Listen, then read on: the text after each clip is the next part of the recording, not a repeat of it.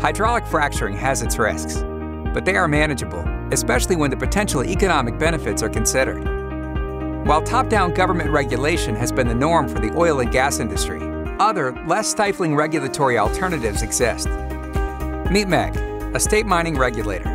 She's exploring opportunities for improvement in hydraulic fracturing regulations. Water markets represent a property rights-inspired approach to oversight.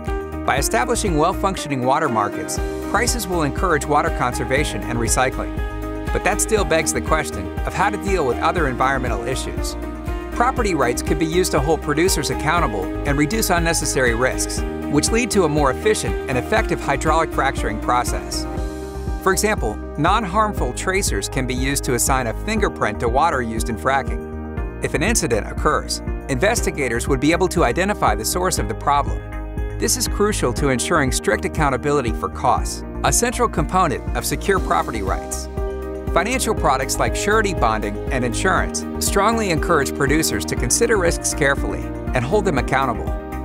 Insurance companies oversee common standards, so policy payouts do not exceed expected premiums.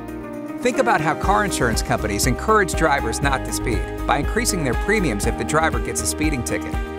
Surety bonding companies set interest rates at a level where payout would not exceed interest payments. Here, think about how bail bond companies work to ensure a defendant shows up to court by charging different interest rates based on flight risks. In short, these companies would assume a market-based regulatory role. As shown in Part 2, the current top-down, command-and-control government regulatory regime isn't the most effective way to encourage companies to mitigate the risks.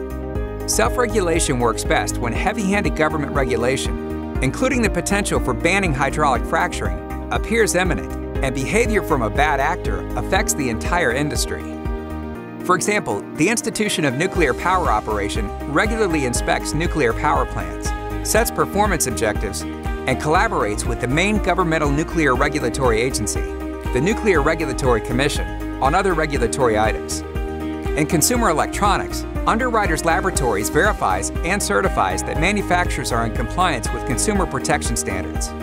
An independent third-party company like UL would only certify the safest products and demand stringent best practices from manufacturers because its reputation and profits are at stake. Meg has found a handful of alternative approaches to top-down government regulation that use property rights to manage risk and hold producers accountable for their actions. Any of these options would simplify the process, eliminate politicking, ensure victims receive compensation when harmed, and incentivize operators to account for potential risks. In all, property rights provide citizens and their elected officials with a way of capturing the benefits of hydraulic fracturing while protecting the environment in a more cost-effective way.